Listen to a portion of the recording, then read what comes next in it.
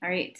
Hi, everyone. We are going over lab 11, our last lab for this semester. We skipped lab 10 for our mid-semester week off check-in, but last week we were going over greenhouse gases, but now we are going to look at different energy sources because depending on whether it's renewable, non-renewable, the amount of CO2 or greenhouse gas that those emit, they vary. So say for like renewable energy, we're going to look at solar, wind, but another type of renewable would be hydro. Non-renewable would be other sources like fossil fuels or coal.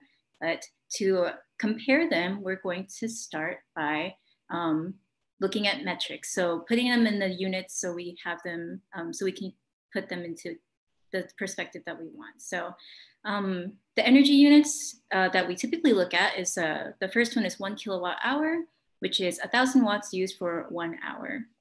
This is the standard unit of electricity consumption. This is usually the unit you would see if you look at your electricity bill. Say if you went to your own home or if you asked your aunts or uncles for their electricity bill, you can see that this is the unit that electricity companies use to bill you with. One British thermal unit, 1 BTU, is the energy required to heat 1 pound of water by 1 degree Fahrenheit. So around 1 pound of water is 16 ounces. So it's a little bit bigger than a plastic water bottle full of water. So 1 BTU is the amount of energy to heat around that much water up. And 1 standard barrel of oil, BBL, is 40 gallons or 160 liters, and that's equal to 5.8 million BTUs. And 1 metric ton of standard coal is around 27.8 million BTUs, and that's around 4.8 BBL of oil. So now we're going to look at CO2 emissions. Last week we talked about greenhouse gases, but now we can see that depending on your energy type or whatever source of energy that is being produced, using whichever method, there's different amount of CO2 emitted.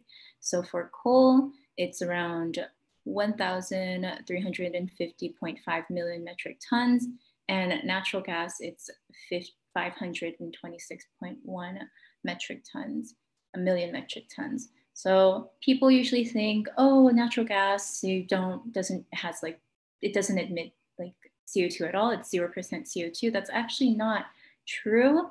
In the pre-production stage, when you're mining for materials to like process natural gas, it does take up other emission source, other types of energy to fuel that process to make the materials to process natural gas and things like that, or to like cool down factories. So there is energy that goes into the natural gas process and CO2 emitted. It's a little bit less than coal. So it's on a smaller scale, like less than half of the amount of CO2 emitted by coal, but there is still CO2 from natural gas. One good thing to know is that the market is actually shifting for coal, where we're not as reliant on coal anymore or on fossil fuels and things like that, because I think coal companies know that coal is a finite resource. Once you're done mining it and there's no more coal, unless you wait a couple thousand years, your supply is gone. So there is a shift more towards renewable energy, and renewable energy is also getting cheaper because of government subsidies and like the shift to it. So I think that's one positive thing to think about.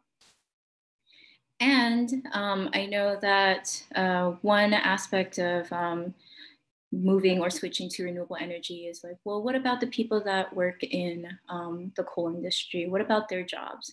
Well, on this chart on the left, it shows the jobs created per gigawatt hour of energy generated. So every 1 gigawatt hour of energy. So for solar, around 6.5 jobs are created. While when we look at coal, per 1 gigawatt hour of energy, this is not even 1 job. So, and these jobs are high quality jobs too. So On our right, we can see the energy salaries, where solar has a wide range for the salaries, but people work there, where it's around maybe 50,000 to a little bit over $100,000 a year for people who work in this industry. And yeah, there is this bigger shift, and we need a lot more people working in renewable energy fields, either in implementing, installing, mining for the materials to make these solar products, or like other renewable products, or people in like policy making too. So it's a growing field, and need a lot of people to go into it. So more and more jobs are being created. And now if we look at cost of production for different energy sources, we can see we have our natural gas here, where it's around, say, 60 to maybe $90 needed to per megawatt hour. If we look at coal, around, it still starts at like the lowest is around 60, and the highest would be $120 per megawatt hour. So coal is more expensive because, and we know that because you have to continuously mine for coal. You have to keep on hiring people to work at these coal sites to have to continuously just bring out the same amount of coal product to get this the same amount of energy. But if we're looking at solar PV or solar panels, it's a lot lower, and that's because when you mine your initial materials to create your solar panels, you don't have to do anything else after that. Once you set up your solar panels, they used to last 25 years, now they last around 35 years, and the technology for it's getting better and better. But once you put that initial cost down, you really don't need to do much else, maybe like annual maintenance for it, but it's pretty much like you don't really have to do anything else with it. So the cost of production to get the same amount of energy is a lot lower. And for Europe and the United States, it's around the same, around maybe 30 to 60 or $70 per megawatt hour. And it's lower for China and even lower for India. And one thing that we can think about with India is that it's nice because as they're trying to reach this middle class, like economically, there's a lot of potential for them to set up good energy efficient standards and to make the shift more towards renewable energy or clean energy. So around 70% of their infrastructure that they're planning to build or have by 2030 hasn't been built yet. So all of this infrastructure that hasn't been built yet, there's just a lot of potential for them to make this switch to clean energy. And of course, this is going to take a lot of coordination from the energy industry and from policymakers, and very like aggressive solar PV implementing and installing. But I think there's just a lot of potential for the India as it's developing. Yeah. And now if we're looking over time, the global energy capacity by source, you can see that over time, this graph looks at a time range from 2010 to 2024 and beyond, a little bit beyond. And our energy in gigawatts is on our Y. You can see that over time for gas, there is a slight increase for gas in our blue line. There is an increase over time, but it's pretty steady. It's not too dramatic, and it's still predicted to be pretty steadily going up. For coal in our top black line here, we can see that it's also steadily increasing, but it's also starting to level out, and the growing reliance on coal is going to decline eventually. And that is again because coal is a finite resource. Once you're done mining it, your coal supply is gone. You can't really do anything else unless you wait a couple thousand years for you to have more of a coal supply. So we know that that's eventually going to start to decrease. Our reliance on it's going to start to decrease. In this darker blue line is hydro, and It's also, our reliance on it is a lot lower compared to gas and coal, but it is pretty like steadily increasing over time. And that's because when you have waterways and you put in dams and water turbines to get your energy, you don't really need to do, well, anything else, like, and the growth for that, unless you put in more dams and more water turbines, there really isn't much that you can do with hydro. So it does increase, but not super dramatic. And we also do still use nuclear power, and this is in this purple line at the bottom. And actually, nuclear was considered the energy of the future. Everyone thought that it was super clean, super efficient, like it produces a lot of energy through nuclear power plants. But and this graph starts at 2010, but in 2011, the Fukushima nuclear power plant disaster happened, where a lot of radioactive waste leaked into the air, the soil, into water, and tens of thousands of people had to evacuate. So after that, that scared people around the world, and there aren't any more nuclear power plants being built. But the ones that have been built have been used and are still being used. And that's why we see that there's not an increase in this nuclear line, but it's still producing energy that we still use to today. And in this red line, this is wind and solar. We can see that there's a dramatic increase for it, and it's predicted to go up even more too. And one good thing about wind and solar is that they complement each other. So during the day when we have a lot of sun, our solar outputs are high, but our wind usually during the day is a lot lower. But then when we go into, like, when you move on into the night, there isn't a lot of solar, but wind picks up. So there's like this balance where during the day we have a lot of solar, and during the night we have wind, and that's how they can complement each other. And over time, the technology for harnessing these two energy sources have been getting better and better, and we can see that it's making substantial progress, and it's predicted that we're going to be more reliant on it in the future. Now, I guess we're going to also go over mountaintop removal, where this is one way that we can mine for coal, where we have our mountains and you put a bunch of explosives around the seams of the mountains where you know the coal is, and you blow off the tops of it, and then you just scoop out that coal from the inside of the mountain.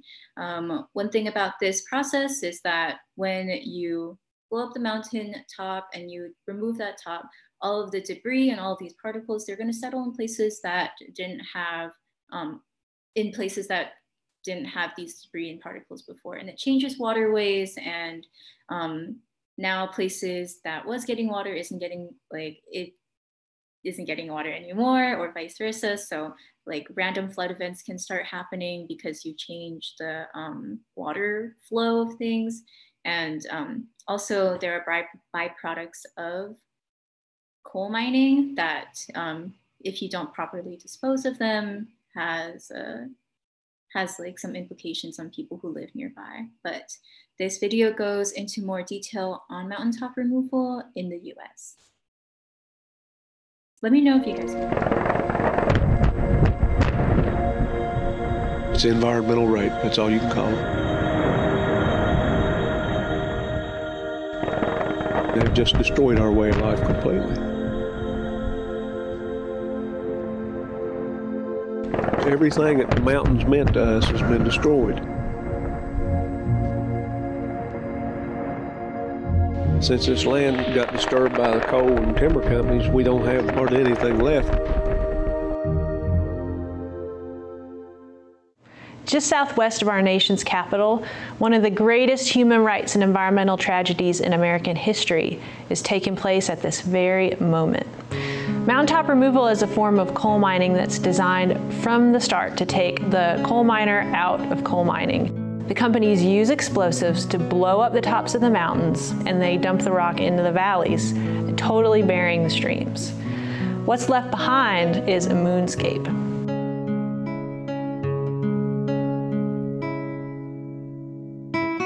When you're blowing up, literally blowing off the top of a mountain in order to get at the coal, and all of the debris and everything else, the whole top of the mountain goes down in the valley, dams up rivers, affects communities. I mean, it's just wrong. It's just wrong. It's so deeply wrong that we have to do something about it. When they level the mountains, they have to have something to do with everything other than the coal. The leftover debris is put into the headwaters of the hollow. And it changed the velocity and the volume of water that comes through my property here. And we've always had a small stream run through here. It's named Big Branch Creek. It's always been a little tiny stream though. And through the manipulations of the headwaters of the stream, I've been flooded now 7 times. In 2001, the bridge washed out and we repaired it, and then it washed out again. So I lost 2 bridges. And at this point, we have no access.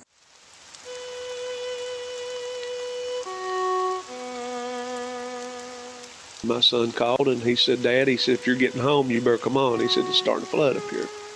So we got down to the mouth of the hollow, and this 15-year-old boy met us, and he said, "You can't get up a holler." He said, "It's flooded." In a matter of an hour, this 15-year-old boy was drowned. And with him, his neighbor, a 35-year-old lady, they stepped across a little ditch going into their yard that normally was 6 or 8 inches deep, and they were swept away. We spent the night together, all of us huddled around in this house, and it was a night of unbelievable sorrow.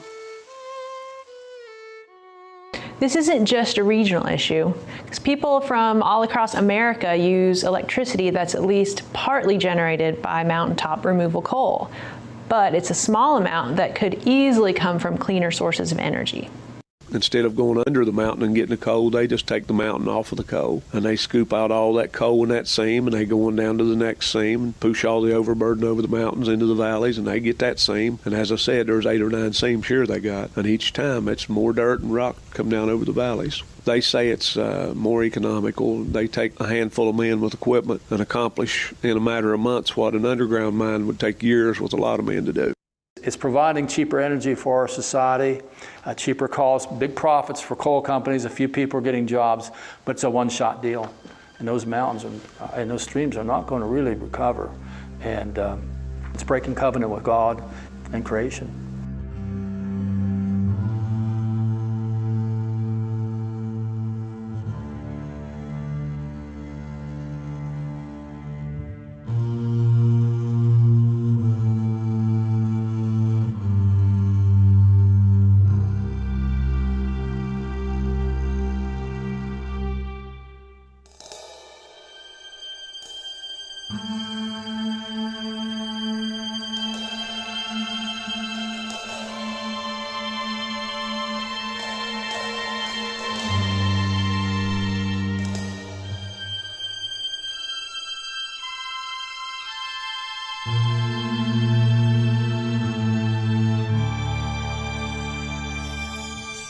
The streams that go by me here right now are the headwaters of the streams all over the eastern United States.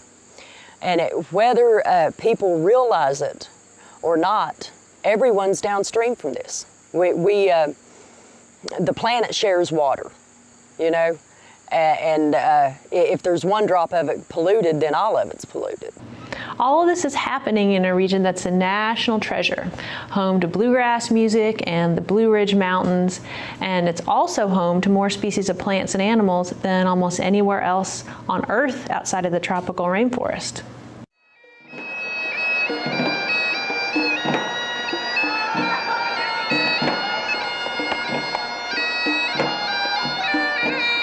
It's the worst thing that has ever happened to this state. And it's not even being discussed in the political debates. I'm here to mourn the stupidity and the ignorance that says coal is West Virginia. West Virginia is mountains. West Virginia is not coal.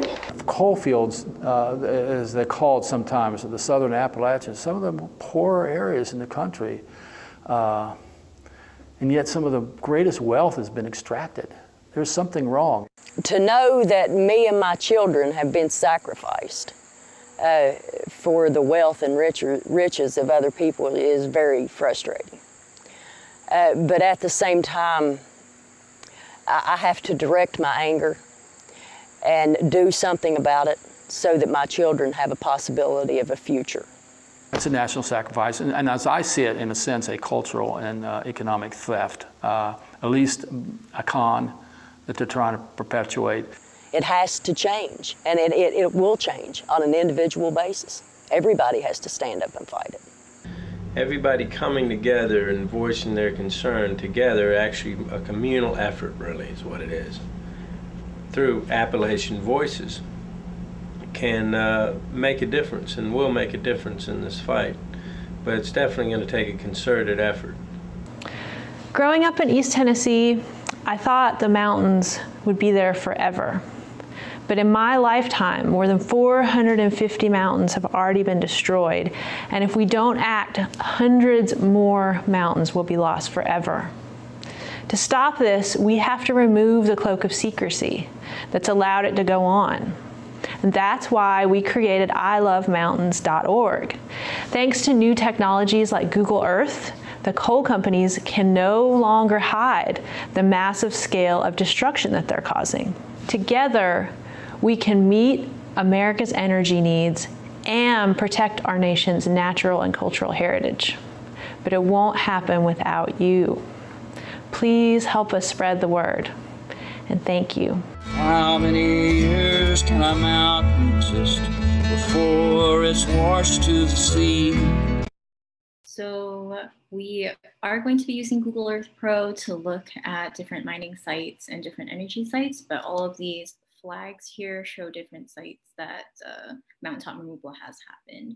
And one thing too, we can think about for energy from California, all of California uses sources their energy or is powered by PG&E, which is Pacific Gas and Energy, or Pacific Gas and Electricity. So there most of it is powered through fossil fuel and coal, but there is a bigger shift towards renewable energy in PG&E. So that's one thing to think about. But coal mining, a lot of different effects and changing the ecology of the land, and also where flooding is happening, and also the byproducts of where it's disposed. But we will also be going over that a little bit more later. Now, another energy type is wind. So I guess the first thing to talk about with wind is that there is an old design of wind or wind turbines where we had scaffolding, and there's this lattice-like structure where there's also like really short blades that moved really fast. So because of its design, a lot of birds like to roost and hang around on these old designs. And because these wind turbines, their old blades were short and they moved really fast, they killed a lot of birds. So that bird deaths was one of the main reasons why people were protesting wind turbines. But now with this new design where we have this pole-like structure and blades and fans that are a lot bigger and they move a lot slower, bird deaths have gone down by a lot. And the technology for wind is actually improving, where not only do we have like inland, like onshore, and we have both onshore, offshore wind, and there's even floating wind turbines that really isn't limited to one area now. But yeah, the technology for wind is constantly improving, and government subsidies also really help make it cheaper too for people to install and to just put up. And like solar, once you put up a wind turbine, you don't have to worry about it afterwards, except for maybe some maintenance. But you know, this wind turbines, you just leave them up and you don't have to continuously mine for it. You just kind of let it do its thing, and then the power generated from that pays for the wind turbine pretty quickly. So it almost pays for itself really fast. And Now, if we look at this map of the US, in the purple, blue, and red in the middle are states that have higher wind speeds. And this is where wind turbines can really get the most energy out of, because the wind speeds are the highest here. And yeah. But again, the power with wind power, the problem with wind power is that there was like a lot of bird deaths because of the old design, where short blades, a lot of like short, fast moving blades, where a lot of birds also like to roost and hang out in that area on wind turbines. And that was bird deaths through wind turbines are maybe like 1 to 2 million birds annually. But that was with the old design, and with the new design, the amount of bird deaths have gone down by a lot. But if you compare it to other reasons why birds die, like feral cats, where around a little bit over 500 million birds die, wind turbines isn't one of those main reasons why birds usually die. And even just from windows, birds can, like around 100 million to high 900 million birds die just through windows. So yeah, from like flying into windows and stuff. So there is bird deaths have gone down a lot with the new design of wind turbines. But another reason why people have been like protesting or very against wind power is that they think that property like prices, like your value of your property is going to go down if you have wind turbines, like say offshore, and people can see it and they think it's not an aesthetic, like it's an aesthetic issue. But I will just show you a video that addresses that point. So, and it's a little bit dated, but it still goes over this case study in Nantucket of like Cape Wind, where this was one of the reasons why they were protesting, was because of the aesthetic value.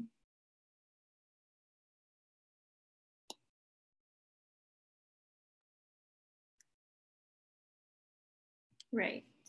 So let me go back to my PowerPoint. Yeah, so the aesthetic value, or they think that was one of the issues that wind power, when they're just starting up, they thought that because it doesn't look aesthetically pleasing, property values might go down. And actually, Cape Wind, as an update a couple years later, it didn't go through because the lawsuits won, and afterwards, no wind turbines, no wind power was put up in Cape Wind. So that was what happened with wind power. But there is, wind power is getting cheaper through government subsidies, and as the technology for it gets better, they produce a lot more energy, bird deaths do go down. So it there's just a bigger shift to wind power over time, even despite like these initial problems.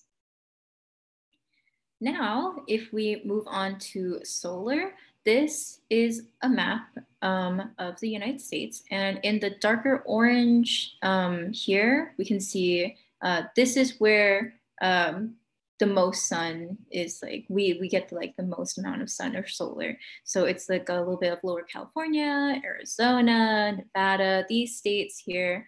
And if we think about, well, the amount of solar that you collect within a day, it's say in California from a solar panel, it's more than we can use within that day. And unless we have a better electric grid to share this electricity to other states or trade it or sell it to other states, we really can't hold on to the amount of solar generated to use it in the future, because the batteries that we have now, they're not at that point where we can hold energy for a long time. But the technology is changing and it is getting better, but we're not at that point yet. So during the day, we would get a lot of sun, more energy than we could really use. But if we think about in that other map, where in the middle of the US, there are those states that would be a great place to put in wind power and wind turbines. So that would be around the middle of the United States. And it could be like a complementing relationship where during the day, we could provide solar from all of this energy, trade it with other states, and have just trade all this excess energy that we can't use within the day. And at night, when solar, when there's no sun out and there's more wind, the other states with more that generate more wind power during the night could in turn supply the states that have that need like power at night but generate solar during the day. So it's like a complementing relationship, and there's a lot of potential for this to work out more in the future. There is more talks and works in getting the electric grid to be at that point where this trade and where selling different energy sources can be possible. But this is one thing to think about the layout of the US and how different energy sources can supply the other when the other is like lower. So that is basically the end of my PowerPoint. Now, if we go to Canvas, say Lab 11 spatial analysis, we have our Lab 11 background pre-lab quiz. Before class today, you should have downloaded Google Earth Pro. If you haven't, please do so now. You can't use the web browser version in Google Earth Pro, but you can't. So you're going to have to download Google Earth Pro and use it as an app on your computer. And then you're also going to need to download this KMZ file for Google Earth. Once you download it, make sure you download it somewhere that you can find and then later open in Google Earth Pro. So either in your downloads folder or whichever folder, just download it somewhere and save it somewhere that you can find. So let me, I guess, show you this, the final lab assignment as a Word doc is provided here. This is the one and only thing that you have to turn in. You're not turning in a KMZ file or anything. You're just turning in your responses to this Word doc. And you can download that by clicking on this black button here and upload it at the end here. So if you click into this final, this Word doc, it's going to look like this. So there is this background information on mountaintop removal, some information on how to use Google Earth Pro. If we scroll down on this first page, we have the places that mountaintop remining is taking, like where it's taking place the most. And it's a little bit in Eastern Kentucky, West Virginia, and then a little bit of Tennessee. So this is, our study site is basically within this, for coal mining, within this black polygon. We keep on scrolling down. Our first study site that we're looking at for coal mining is Mud River. And the coordinates for that, that we would type into Google Earth Pro is 38.07 minus, and then negative 81.98.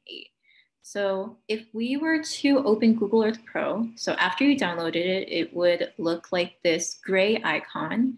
We would just select and click into it. And once it's done loading, it's going to start loading. It would look like this. It'll take us to see the continental US, and in the top left, there's this search bar where you can put in the coordinates, either the coordinates of the place that you want to look at or the place name. And right underneath that are different places that is saved for you to use, for you to look at.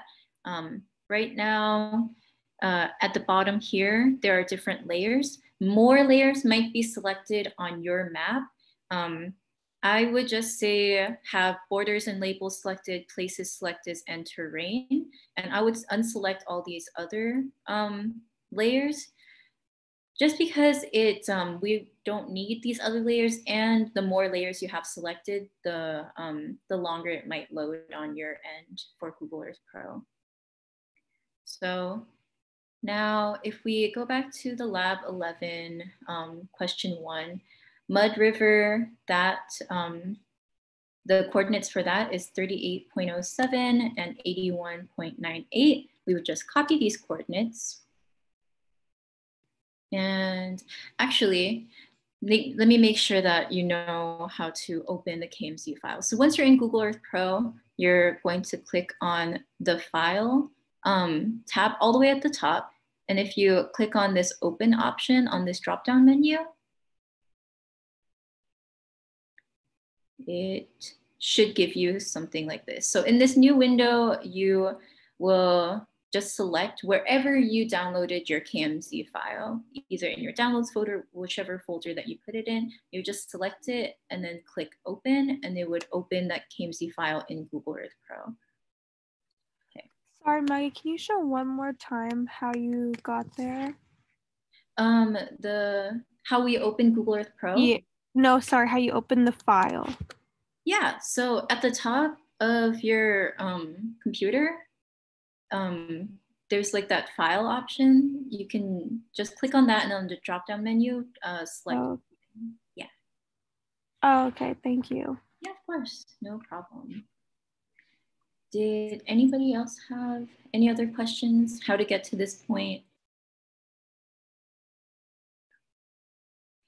So, after we copied and our coordinates for Mud River, we can just paste that into our search bar in the top left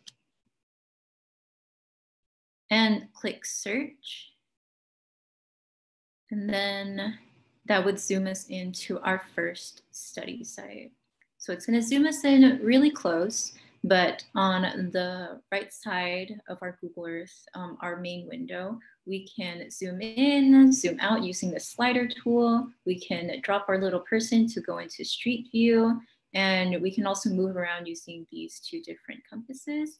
But we are just going to want to zoom out so we can see the whole study site, which is this yellow box. So for Mud River, we have this main, in the yellow polygon, this is our main study site.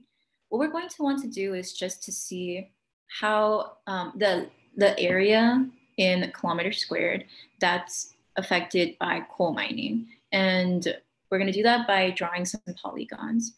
To draw a polygon, we would, right at the top, there's this toolbar at the top. We have our add place mark button, but right next to it, we have our add polygon button. So we would just select that. And a new window should pop up that right now it's an untitled polygon. And to start our polygon in our main study area, we can just, our cursor is now this box, this square. We would just start it by clicking and continue to make our polygon by clicking on the next part of our, just following along this yellow outline for our study site. So I guess one rule of thumb that would be helpful in this would be to pick a direction and stick with it. So if you were to do, if you wanted to do this counterclockwise, select your point counterclockwise, just continue to do that counterclockwise. You can do that too. And don't be too worried if your final area isn't like the same number as your as other classmates, as their area.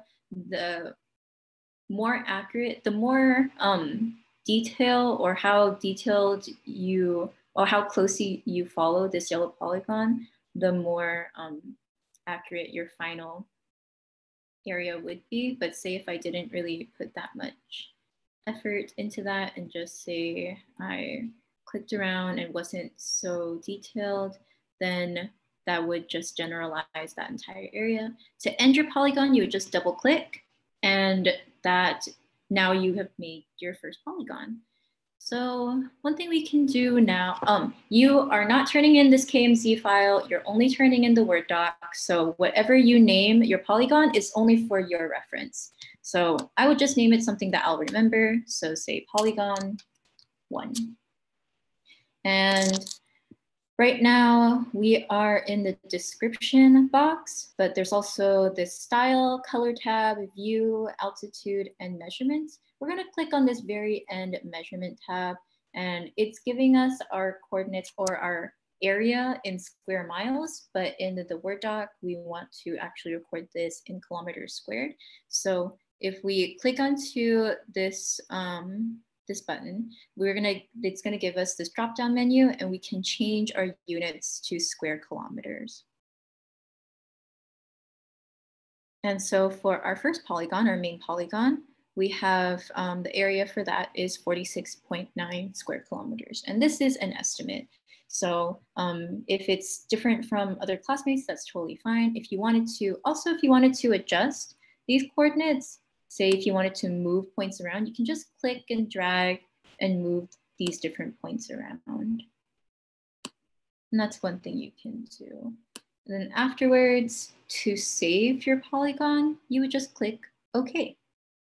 And it would show up on your places. So in this places window on the side, that's where our first polygon that we made would pop up. Right now it's selected, but if we wanted to look at the land underneath it, we can unselect this and our polygon would still be saved, but it would just go away. So if we selected it, it'll pop up. If we unselect it, it'll go away. So for that first question, the approximate area of cleared land within the yellow polygon, we found that together. You can put that number in here for kilometers squared. And 3 other additional areas that isn't within the yellow polygon, you would just you would do the same process of making a polygon and get those areas and add them up together. So 3 other areas would be, say, this land here, this area here, this on the side, and even this corner piece in the top right. So say if we wanted to get this land area in the top, again, we would do the same process right next to the this pin tab. We would just click on add polygon to do another measurement, and say we would title this polygon 2.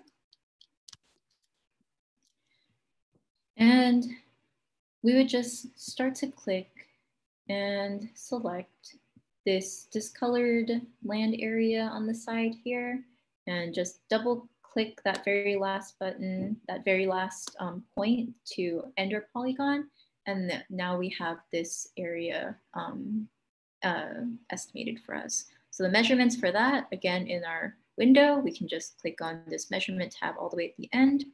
If it's, it should stay in square kilometers, but if your units is not in square kilometers, you can just click on this button and then change it back to square kilometers using this drop-down menu. So for this small area at the top, it's 0.92 square kilometers. And you would do that exact same thing to get a polygon of this area here and this area here. So for question 1, we would put one of those additional areas as 0.9 as for one of these additional areas that you're going to add together. And that would, you'll eventually just add these additional areas to get the total area impacted. So now we can also zoom in on our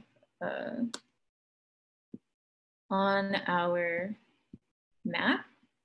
So if we wanted to take a closer look at the area impacted, even zooming in close now, just a little bit, we can see that the mountains or the areas surrounding the coal mining sites, they have steeper slopes. And in the coal mining sites, it's relatively flat. The area has been changed by the process of coal mining. but we can also get a better look at this by going to this eye compass at the top and just clicking around to look around where, and have a more horizontal view. If we just click on this top arrow button, we can even just click and move around. And say if we wanted to zoom in a little bit more, we would have a better idea of how much, or what the land would have looked like before coal mining, and then after coal mining, how much it's changed. It's relatively flatter now. So that's one way that you can navigate and look around your study area. And that's how you can answer question 1. So now, if we go back to our Word doc, our second study site is Blair Mountain. So Blair Mountain, it's this very historic coal mining site where, there's this fight between the coal companies and with the American government, and they were just fighting around for this piece of land, and that fight is still going on till today. But we are going to look at this site. We can do that by, again, selecting these coordinates, 37.89 and negative 81.84. We can just copy those coordinates, go back into our Google Earth Pro site and go into our toolbar, and we'll just paste those coordinates in here. And afterwards, we can just click search, and it'll take us to our second study site.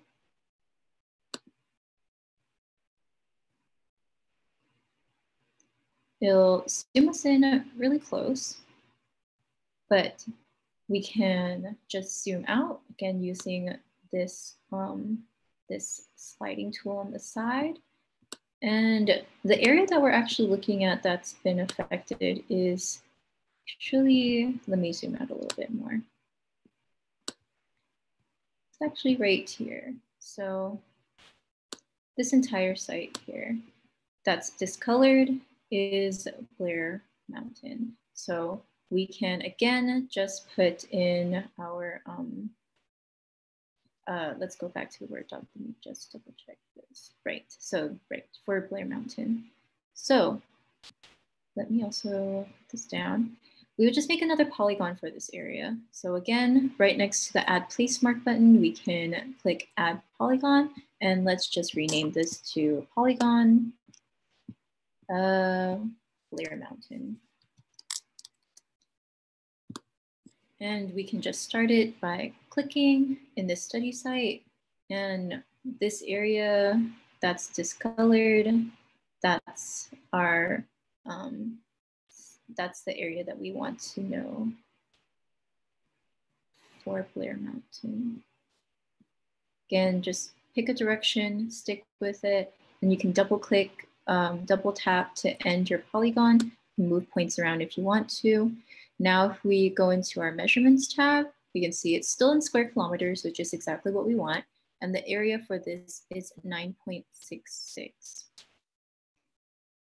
So we can click OK, and that will save our Blair Mountain polygon here. But now if we just unselect that and zoom in, there are these flag icons where you can click on them to get additional information on this area. I guess one thing to note is that if you see on the side here, there's this terracing, these lines. So terracing happens when, for coal mining sites, when you're moving things around and you're doing construction, you make these trails, these paths. So these are super compact areas, super like pressed in soil, and they make these terracing lines over time.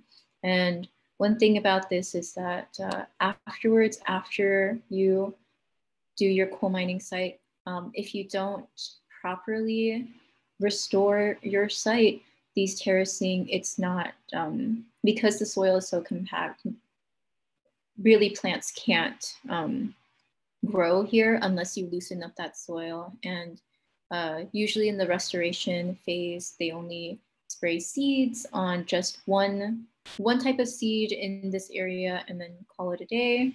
But to properly restore an area, you would need multiple different types of vegetation planted back to improve biodiversity and also properly loosen the soil that's been compact all this time. But again, in this flag icon, you can click on this to get additional information on Blair Mountain. And it was a very historic site about, basically there is coal mining that's been happening that has been blasting a lot of debris and particles, spreading that everywhere, along with the noise pollution, and the surrounding communities complained, and there was this big fight about it. But then basically what the coal companies did was to address this was instead of stop coal mining, they just bought out the communities in the area, and they made all of the citizens just sign a contract to say that they won't move back and that they won't complain about coal again. So the battle today, their philosophy is to not impact people. And if there are no people to impact, then that is consistent with our philosophy. So this, yeah, that's basically what happened here today. But within this window, you can read more about it and answer that question for Blair Mountain. Now, if we go back to our Lab 11 assignment, that's how you can answer question 2. If we scroll down to question 3, we have this ilovemountains.org /resources /website, this link. And this is the website this is the organization that we saw that video from on mountaintop removal. And if we click into here, it's going to tell us the six-step process of mountaintop removal, and we're going to talk about 3 of the environmental impacts. So if we just copied this website and went to Google and then pasted that, it'll take us to the I Love Mountains website. So if you just type in ilovemountains.org and it doesn't take you to this page, to get to this page, you can also click, hover over Learn More, this tab at the top, and what is mountaintop removal, this very first tab that you can click on. And it'll take you to this page. So what is mountaintop removal? They go through a bit of background here. They have the US EPA definition of mountaintop removal here. So the process of it, there are 6 main components. First, you clear the land where you remove all of the vegetation, topsoil, things like that to prep for blasting, which is the second step. So for blasting, you would find the seams along the mountains where the coal would be, and you would put explosives there, and then you would blast off the tops of those mountains and to get to the coal down there.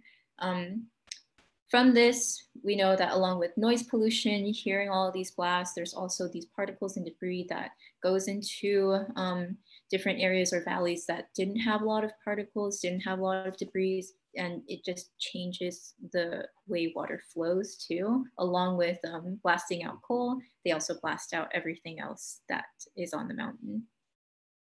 The next step is the digging process, where there's all of these drag lines that come in and to scoop out all of that coal. And the next step is dumping waste. Usually they do it illegally, where they dump the byproduct of coal mining. But if the proper way to do it, to dispose of this waste is to have, like, you dig a hole, you have it lined with concrete, and if you're really good, you line the concrete with plastic, and then you put all of your byproduct, all of your toxic sludge, your waste in there, and then you dam it. So then hopefully there's no earthquakes and there's no cracks, and it would just stay there. But toxic sludge has a liquid consistency. So if there are earthquakes, if there is a crack in this like pit, then it's going to spill out and go into nearby communities, whoever's living next to you, and affect like the area that you're in. So that's the part of dumping waste that, yeah, that's our one part of the process. Then you process the coal to be distributed, and then that also creates coal slurry, which is like another byproduct.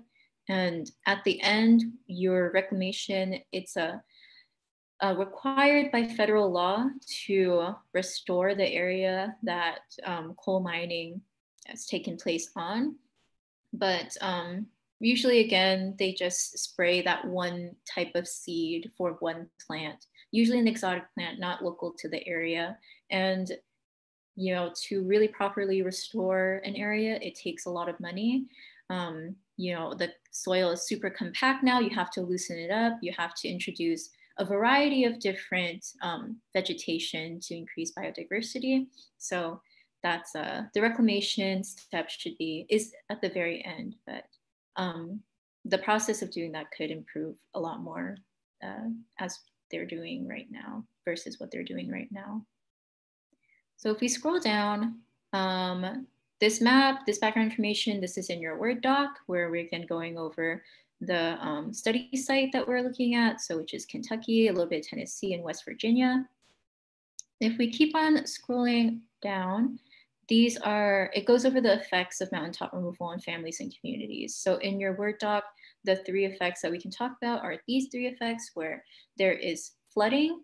So there, when you blast off the tops of mountains and there's all these particles that settle in areas that didn't have these particles before, it changes the landscape and it redirects waterways into areas that didn't have water before.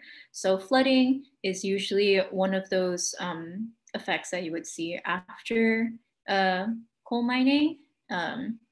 There's also blasting, where again, along with the coal that's being blasted out, other things on the mountain is being blasted, and usually it can go up 300 feet from people's homes, and sometimes they operate these sites 24 hours a day. And yeah, other things besides coal can be blasted out, like boulders, which can fly into roads and homes. And a third effect is sludge dams, where again, this is the toxic sludge from the coal mining process that's being put in a pit that is, you know, one way for coal mining companies to deal with this toxic sludge. Just put it in a pit, line it with concrete, maybe line it with plastic too. But these sludge dams are really well known for being leaky. So most of the time, toxic sludge does, you know, it can like go into your waterways, into the soil, into people's groundwater. So a sludge dam breach in Martin County in 2000 sent more than 300 million gallons of toxic coal sludge into tributaries of the Big Sandy, causing what EPA called the biggest environmental disaster ever east of the Mississippi. So sludge dams, another effect that you can talk about for this question. And that's how you can answer question 3. Now, if we move on to question 4, this is the Glen Alum Mountain, and we're going to look at sludge dams a little bit more. And the coordinates for that is 37.62, negative 81.94. We can just copy these coordinates, go back into Google Earth Pro, and then the search bar, we'll just paste them in. And we can click search. And it'll take us to our new study site. Again, it's going to zoom us in really, really close, but we can just zoom out using these tools on the left side. We'll just zoom out so we can see that the sludge dam that we're measuring is actually a little bit to the right. We can see that there's this terracing we were talking about, but this is the sludge dam here.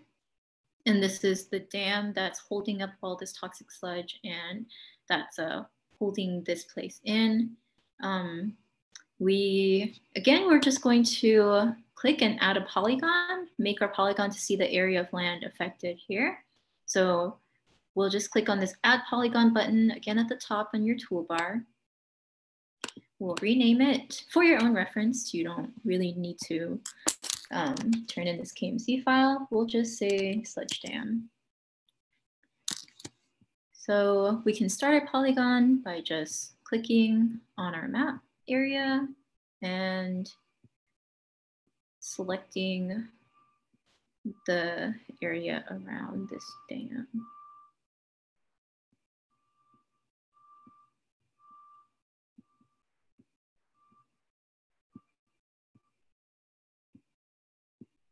I'll just double click at the end for our last point to end our polygon. And if we go to this last tab in our polygon window, it'll give us our area in square kilometers, and it's 1.47 square kilometers. All of these points that I'm talking about now, you can just fill them in if I'm doing it for you guys. You don't, yeah. So if you want to use this number, you can do that too. It's just the additional land areas you would have to find on your own.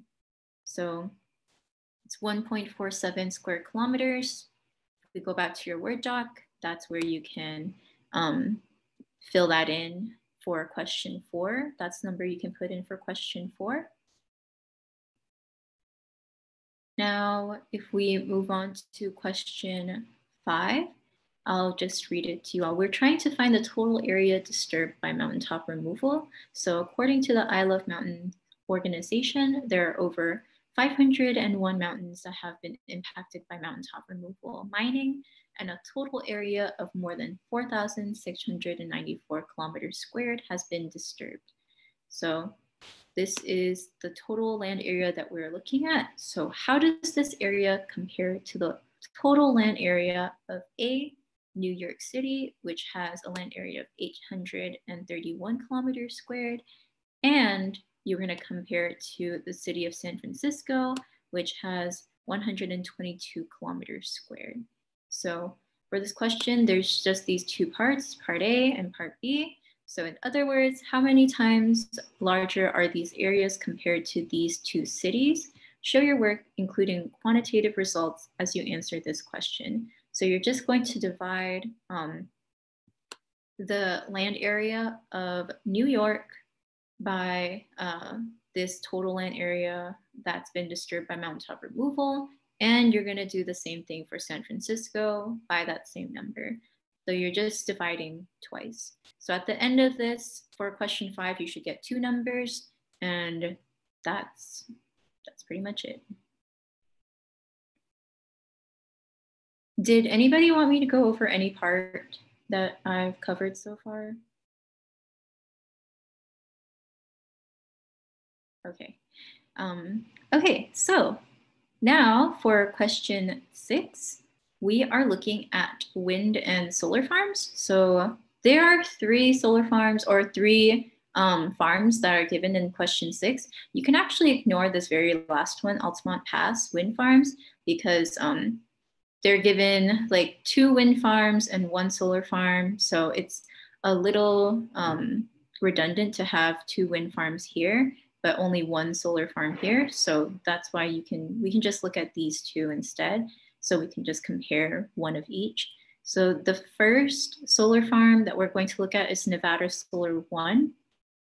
And the coordinates for that is 35.785, negative 114.9944. I'll just copy.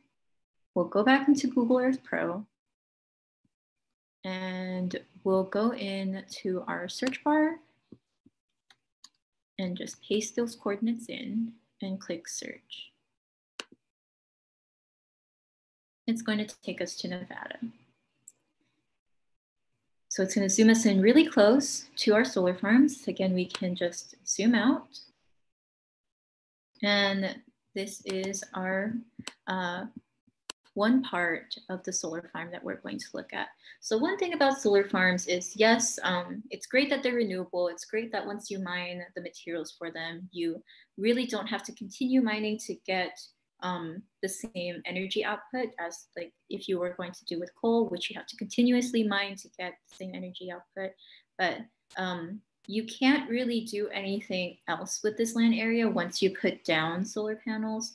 You can't like raise cattle here. You can't build buildings near, like on top of these solar panels. You can't really do a lot, or you can't farm or anything with this land area.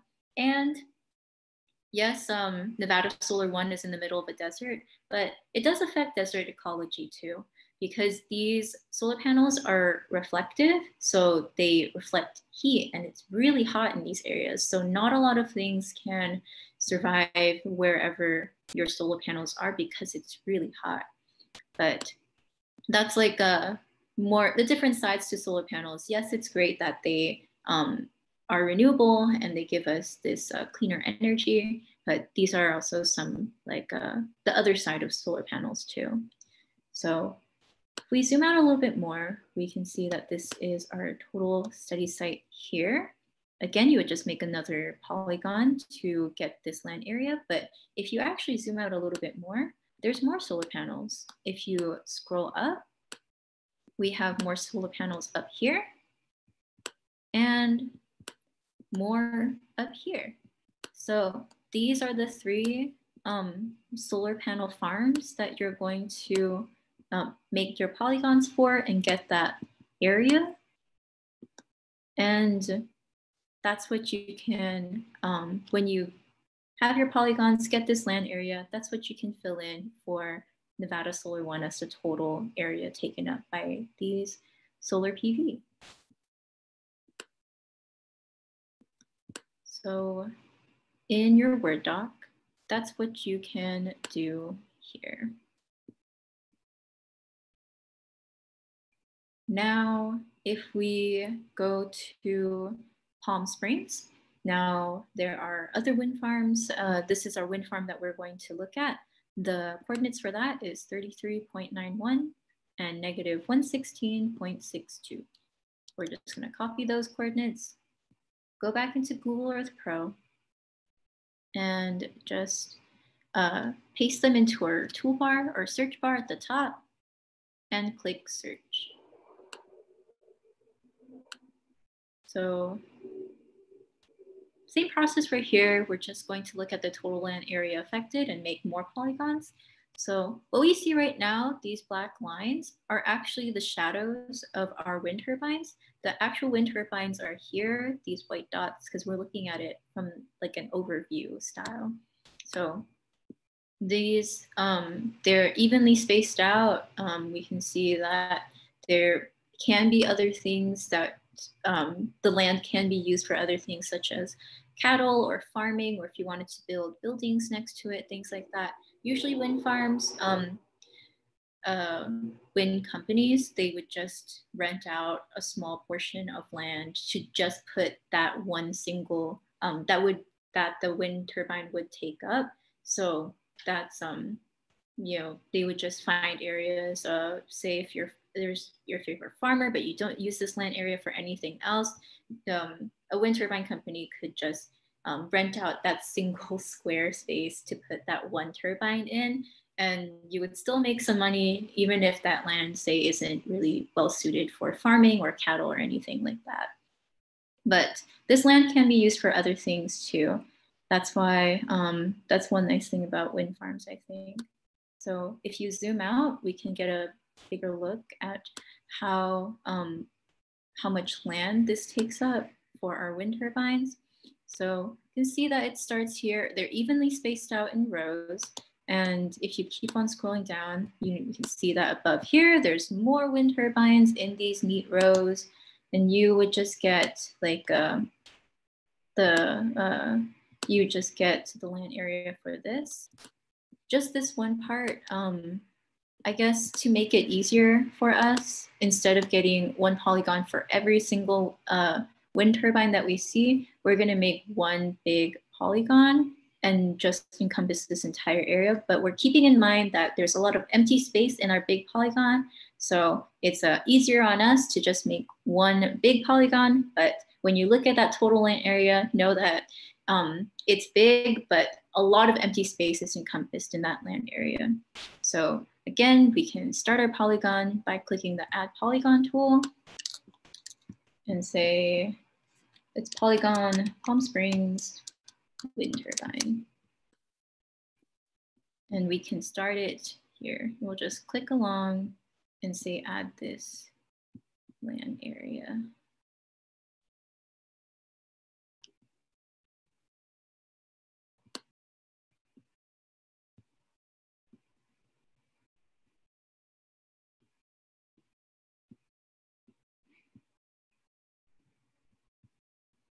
And say if I wanted to just zoom out a little bit more, I can just move this around and encompass the rest of my land area here. So in our window, for our polygon window, we can go back under measurements, and right now it gives us 6.77 square kilometers. So that's what you can record for the wind turbine for our Palm Springs wind farm. The land area is 6.77, but keep in mind there's a lot of empty space in this land area that we are considering too. So now if we go back into our Word doc, we are ignoring Altamont Pass wind farms here. We found our Solar Nevada 1 land area, our Palm Springs wind farm, the land area for that. And if we keep on scrolling down, this is when we are going to compare the different types of energy sources in the land that they are taking up. So we have coal via mountaintop mining, solar, and wind. So you're going to type in these land areas here, ignoring Altamont Pass, and then just rank them to the degree of ecological impact. So one is being that you think is high impact, that takes up the most space. You can't really do anything else on there. Maybe considering like, does it affect the ecology of the land in that area? And then 3 being low impact, where you can do other things that we use in this land area and just do that. So when you rank them, you're just gonna explain your ranking. Why did you rank them that way in question 8? So just write 3 sentences comparing the 3 energy types. And then this is also just an explanation of why you rank them. But that is basically it for what you have to turn in for Lab 11. You don't have to turn in the KMZ file for Google Earth Pro, just turn in your responses on this Word doc. This Word doc is due on Friday, midnight. I think that not to drag it out any longer, and I want you guys to focus on your finals. I know that they're coming up. So I think this assignment can be done really within this lab period too. I can stay as long as you guys need to answer any questions and go over any other any other points that you want me to go over or redo any questions. But did anybody want me to go over any part of either Google Earth Pro or this Word doc?